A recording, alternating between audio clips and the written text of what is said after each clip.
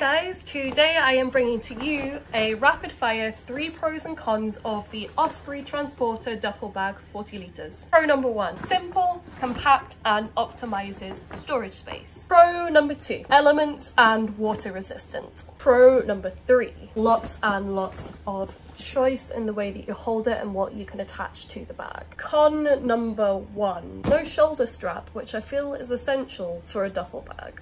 Con number 2, no form of padding, even light padding, so you have to be very careful of how you pack this bag and make sure everything's safe and nothing's sticking into your back or sticking out to damage the material. Con number 3, this is the thing that disappointed me the most about this bag, which is a shame because I like this bag, but there is not a water bottle holder in sight, meaning that you have to go through the main compartment, which is quite a bit of a faff. To find out more about this bag, you can find the full review on the GPO channel. Be sure to check it out.